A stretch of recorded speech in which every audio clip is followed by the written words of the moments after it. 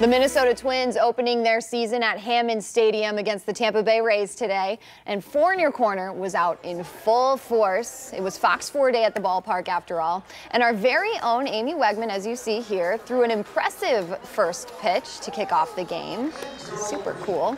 Now, Fox 4 also presented a check to the Harry Chapin Food Bank for $5,000 to help feed families all over Southwest Florida. The Twins did win the game against the Tampa Bay Rays with a final score of 4-5.